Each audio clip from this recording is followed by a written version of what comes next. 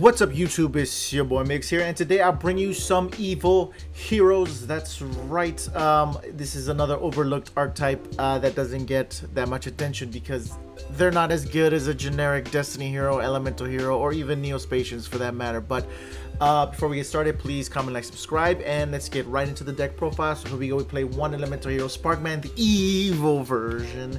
One Clayman, there has to be an evil version printed. Come on, let's go. One evil Elemental hero, Burstinatrix. One evil Elemental hero, Avian. That's to round up the normal monsters. Then we play one evil hero, Malicious Edge. If your opponent controls a monster, you can tribute summon this card face up with one tribute. If this card attacks the position monster, you inflict piercing damage. We have it just for the Malicious Fiend name. Then we have one evil hero, Sinister Necrom. You can banish this card from your graveyard, special summon one evil hero monster from your deck or hand except itself. So we want to summon one of these three guys. Then we play triple evil hero, Dusted Gold, the best evil hero. You can discard this card, add one Dark Fusion on one card that mentions it from your deck to your hand except itself. Cannot attack unless you control a fusion monster, but we discard it to search Dark Calling or Supreme King Castle. Either way, we're doing good. Then we play double Stratos because we need that hero search. We play one Wild Heart because we have the original Elemental heroes in there. Then we play triple Vision hero, Ferris, because we want to get enough monsters for the Link summon. Then we play one Vision hero, Vion, and one Vision hero, Increase Vion to send Sinister Necrom and to search Polymerization, and one Increase because we play the triple Ferris. But yeah, we need these to get bodies on board to do our Link summoning shenanigans. Then triple Ash and a triple Nibiru. Nibiru's a rock, perfect for evil hero Dark Gaia material as well. Now for the spells, we play triple hero Lives because we want to get Stratos to search the Dusted Gold or the Ferris for our combos. We play double Dark Calling, fusion summon one fusion monster from your extra deck that must be fusion summoned with Dark Fusion by banishing materials mentioned on it from your hand and your graveyard. Graveyard fusing, it's where it's at. Then we play double Dark Fusion, fusion summon one Fiend monster from your extra deck using monsters from your hand to fill this fusion material. All the evil heroes are Fiend, which is great. Then one Polymerization, just to have an extra poly, and if we have Supreme King's Castle, it becomes Dark Fusion as well.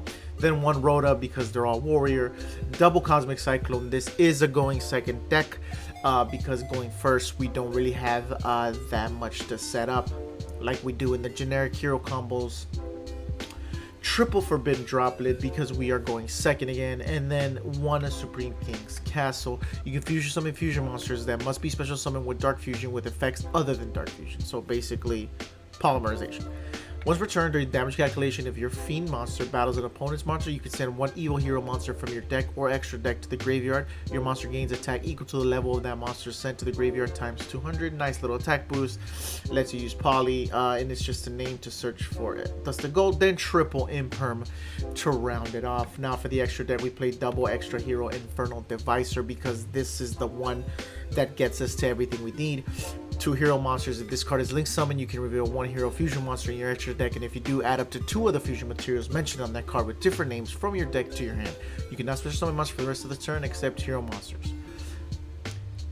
Fiend monsters, this card points to gain 100 attack and defense equal to its level, and it's one down and one diagonally bottom right. So all the fusions, all the hero fusions list a specific one except Dark Gaia and Malicious Bane. But anyway, all of these would gain attack if they are put in there. Then one extra hero Wonder Driver. It's a hero deck. We can get back Dark Fusion set or Polymerization. Then one extra hero Dread Decimator just because we need to pump up our monsters.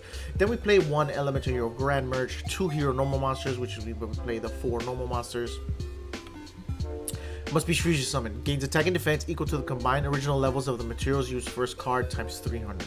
When this card destroys the monster, an opponent's monster by battle, you contribute this card, special summon one Elemental hero fusion monster from your extra deck, ignoring summoning conditions, but it cannot attack monsters with equal or lower level than it. So you can basically summon anything, and that's why we have Shining Neo's Wingman as a target for Grand Merge. Then we play one evil hero Infernal Sniper in case our opponent does make us go first, because there are some decks who like to go second as well. Must be fusion summoned with Dark Fusion. Cannot be destroyed by spell effects. Once per turn during your standby phase, you inflict 1000 damage to your opponent. This card might be in face-up defense position to resolve this effect. So it's a 2500 body, so that's nice. Then we play, and it's Clayman and Burstinatrix. Then we play one evil hero, Infernal Ring, Elemental Hero Avian, and Elemental Hero Burstinatrix. Must be special summoned with Dark Fusion. If this card attacks the defense position monster, inflict piercing battle damage. If this card destroys a monster by battle and sends it to the graveyard, inflict damage to your opponent equal to the original attack or defense, whichever is higher. I love the artwork. It's awesome. Then we play one hero, evil hero Lightning Golem, probably the second best hero besides Malicious Bane. Must be special summon with Dark Fusion. It's Sparkman and Clayman. Once per turn, you can target one monster on the field, destroy it. Boom. Best one, yeah. 2400 attack. Then we play double hero, evil hero Dark Guy, one fiend monster, one rock monster. So the fiend targets are this, and the rock monster is the Nibiru. The original attack of this card becomes a combined original attack of the materials used, so 3000 plus 21 is 51, which is amazing.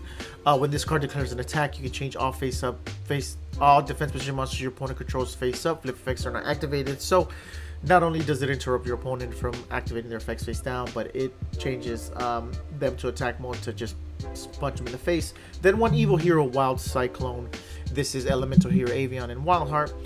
Must be special summon with Dark Fusion. If this card attacks, your opponent cannot activate any spell or trap cards until the end of the damage step. If this card inflicts battle damage to your opponent, destroy all set spells and traps. I wish it was a little bit stronger, maybe 2000, but we'll take it. And it's a nice spell and trap. Well, then double evil hero Malicious Bane, the best evil hero. One evil hero monster plus one level 5 or higher monster. Must be special summoned with Dark Fusion. Cannot be destroyed by battle or card effects. Boom, untargetable. During your main phase, you can destroy all monsters your opponent controls with attack less than or equal to this card's 3000. Not original attack. So if this card is sitting under Infernal Devicer, it gains 800 attacks, so it's 38. So anything under the 38, boom. Also, you cannot declare an attack for the rest of the turn except hero monsters. That's fine, we play hero anyway. So yeah, this is the best evil hero card. Then one shining Neo Swingman for the Grand Merge target. With this card special summon, you can destroy cards your opponent controls up to the number of different attributes among monsters on the field.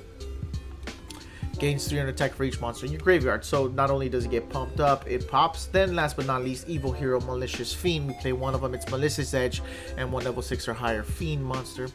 Must be special summoned with Dark Fusion. During your opponent's battle phase, all monsters they control are changed to phase of attack position, and each monster they control must attack this card. If able, to 35 body, but under extra hero, it is 4300 attack. But yeah, that's the deck. Let's get into some duels, shall we? Alright, here we go. We're going second. Our opponent does Labyrinth Ash, but we Ash. So we summon Stratos, search Ferris. Then they activate the Black Gold Laugh, so I can't use Ferris effect, so I'll just discard Dustless Gold to search Dark Fusion. Then I can't special summon monsters anymore because of the Labyrinth Goat. Now I activate Ferris. He does the Goat's effect. Ferris summons. I link into Infernal Devicer. I search Wildheart and Avian to special summon Wild Cyclone. Wild Cyclone is 2700. So I enter battle phase. In fact, it pops all the cards. Then 17, and I pass. And they scoop because they don't have anything. So as you can see, Wild Cyclone becomes from 19 to 27, which is a lot more threatening. Let's get into the next one. Alright, here we go. We are going second. They're playing some sort of Karibo deck. And they make Apollousa with the Karibos multiply. Here we go. Link into Ip. Link into Unchained Abomination. So here we go. I use Forbidden Droplet, discarding Malicious Edge and Polymerization to negate their effects. Then I activate Hero Lives to search for Stratos.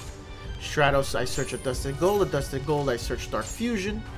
I summon Vion effects, and Necrom reinforces the army. I search Wildheart. I link into Infernal Devicer. I search Sparkman and Clayman. Then I banish Sinister Necrom to special summon Malicious Edge. I activate Dark Fusion to summon Lightning Golem. Lightning Golem effect, pop the Apollousa. Then attack. Then I pass, and they have nothing else Here we go. I go Dark Calling. And then Karibo, you know, doesn't let me attack, but they don't have anything. So they scoop anyway. That's already 2 wins. Let's keep going. Alright, here we go. The last and final duel. We're going second again. They play Nadir's Servant. I Ash it. They play Runic Fountain. They summon Ecclesia. They search Dogmatica Matrix. Dogmatica Matrix. They search the Albazoa.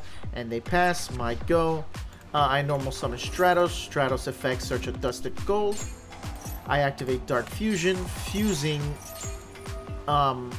Malicious Bane. They activate Dogmatica Punishment, but they do not read. Yu-Gi-Oh players don't read, so they have to target my Stratos. They send the Tri-Brigade Bicephalus. Bicephalus sends the Garura. They draw a card. Then I activate Malicious Bane effect, destroying everything. Then I Dark Calling to banish Nibiru and a Dusted Gold to go for game. Now, as you can see, this deck thrives on going second. I wish it needs one more wave of support, something to be able to play first, an interruption going first on your opponent's turn, and maybe incorporate the older evil heroes, because the older evil heroes, there's only 2 main deck evil hero monsters, Inferno Gainer and Evil Hero Inferno Prodigy. Everything else is the extra deck. So maybe, well, and now Necro Shaman and Dusted Gold, but maybe one more, maybe Evil Hero Neos or something, you know, so they can contact you and stuff like that. But anyway, if you like my content, please comment, like, subscribe. It's your boy Migz signing off. Stay evil.